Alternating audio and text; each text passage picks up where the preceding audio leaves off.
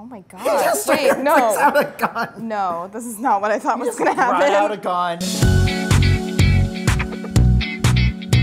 It'll be really interesting to see how they change the show for a Western audience. We're gonna get to the bottom of this, dubbed or subbed. I wanna be the very Hype train, let's do this. I like really want to dance, but I love that song. Nostalgia so for much. sure. it makes me think of my favorite episodes and how much like I just want a Pokemon. I'm so hyped for this. I'm ready. Wow, this is really different. This is not the same at all. Okay, that's the same scene, yeah. That girl's skirt? Kono skato no naka. Yeah, inside that girl's skirt. Yeah. What the I'm not down with that. Wait, is that part not in the other version? She's there, but like it's not quite as, like, we're gonna look up her skirt for Pokemon. Whoa. I have a feeling of what's gonna happen.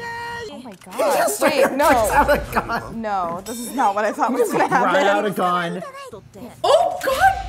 Poor Ash! Whoa! So interesting because there aren't guns in Japan. Like, Yeah, no. no one that's has not guns. their thing. Right. Cerulean coffee. Brock, God You bless kids are him. too young for Brock. this stuff, but it's really quite good.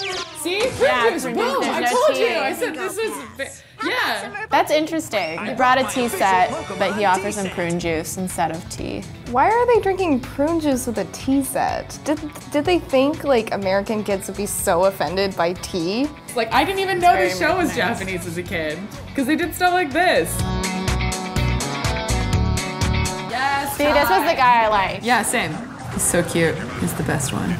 Oh wow, this is very different. Would kids in America watch this? Yeah. There's almost a hip-hop element to the American version. I can imagine like an executive going in and being like, rock and roll is dead. I just don't understand why this cute bunny had to become a grown-ass man. Imagine what we would look like if we Digivolved. We would be like really buff. That's super cool. Nice hair, good color. I wanna take him home with me. Count the useless things they had to say in that moment when they're about to die. But in this one, she said he looks like an angel. That's so much better. Oh, hear that music though. This is so much like more emotional. The Japanese voices never feel as like whiny. I really don't like the whiny American actors. It's some like falsetto weird thing going on there. The English one just made it so like silly, and the lines they had just made no sense for like the height of the emotion. I already feel the Shadow Realm coming in here. Yeah. We'll hit this married creep and his rare hunt the coolest Brooklyn accent. That's insane. I can't believe I watched this and I wasn't like, this is so cheesy. There's so much English. You can see it on his Yeah. face with that shading. I'm This ready. has to be better. It can't be worse. Also, like the music's completely different. So his name isn't Joey in the original version. Jonochi-kun, Joey. Yeah, it's pretty much the same. I love how he doesn't have like this Boston accent anymore. Yeah, he sounds like an adult human. And they translate that to I'm winning battles left In the and English right. version, like I feel like they just took the opportunity like to make a joke, and I'm actually kind of happy about it. I am not happy about it. Booyah. Yeah, I don't think he said booyah in Japanese.